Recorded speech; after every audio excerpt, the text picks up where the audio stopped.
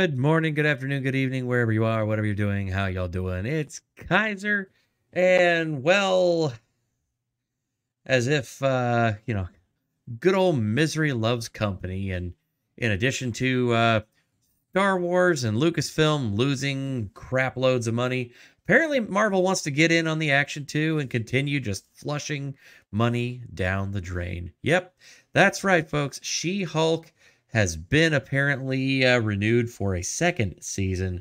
We got a potential release date, cast, and we've got information on this production. So I'm not going to really delve too far into this because it really is just kind of one, there's nothing definitive, but it sounds like there is a lot of kind of hype and tease for this one.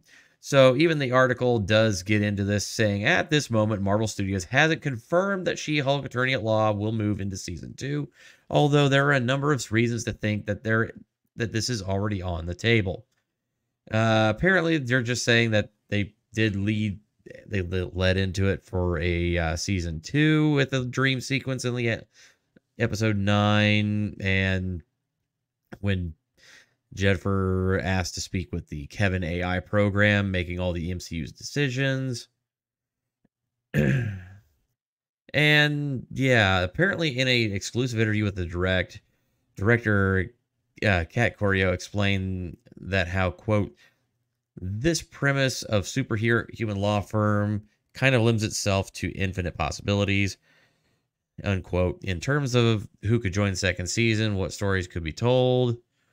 They kind of get into it here, but yeah, they're saying, quote, what's so exciting to me is that you have the premise of superhuman law firm that kind of lends itself to infinite possibilities. You could literally have any character who has ever existed in the MCU or who will ever exist pass through these doors, and it wouldn't feel like a gratuitous cameo. It would feel organic.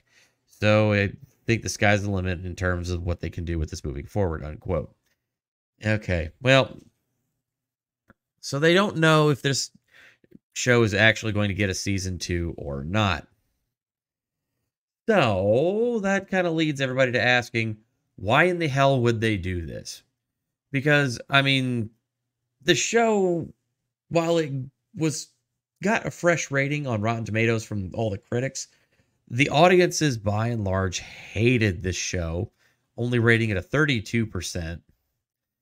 It was the first, it was the first show for Marvel to not make the Nielsen ratings for streaming charts. Then there was the absolutely abysmal ending to season 1 with the fourth wall break. But, hey, apparently it's all okay because Kevin Feige claims he fully backs the disastrous She-Hulk Attorney at Law series that was specifically made to attack Marvel Studios' former fans. So, apparently Disney just want more of that. Because they apparently think that's what the fans want. They apparently think that the fans want to continue to be preached to, told how much they're absolute crap, at least the men anyway, and that the girls are just so much better. Okay, seriously, can we just have an even-handed story for once? No? Okay, fine. But yeah, so essentially what's going on here is that there is rumors going around, they're being picked up by a lot of outlets, that She-Hulk could be potentially getting a second season, and, well, I think we all know I think we all can smell what's coming. Yes, I can definitely smell shite. Yeah. If that's the case, then this show is going to be an absolute disaster.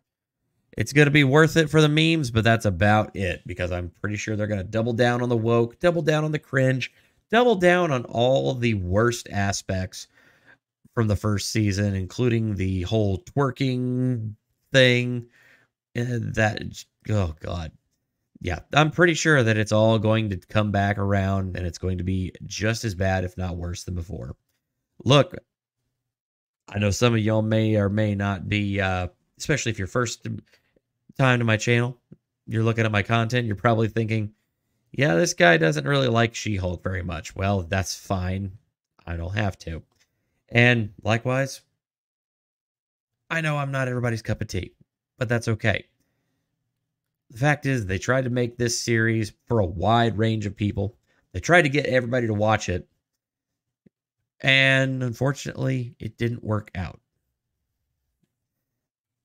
It didn't work out. And they decided they were just going to double down on the crap, make fun of their audience, make fun of the people that actually liked Marvel when it was good, and, just decided to push a bunch of, their usual politics and BS.